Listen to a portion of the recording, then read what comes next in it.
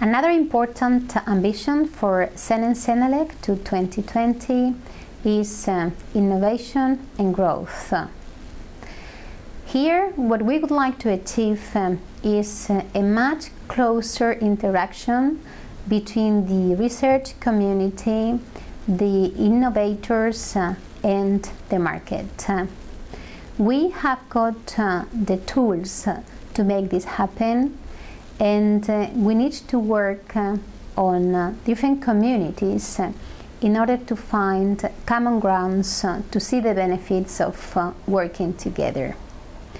An important focus also for the growth in the European economy is the support that we provide to the SMEs.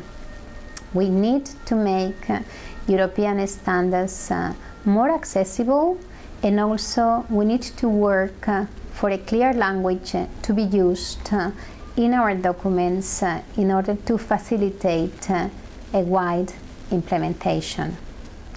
We believe that our ambition to 2020 regarding innovation and growth can very well support all the initiatives that have been taken as a Commission priority for the digital single market, but also for the energy union, where we see that European harmonization can really improve the exchanges and the technical interaction and interoperability for the whole European business.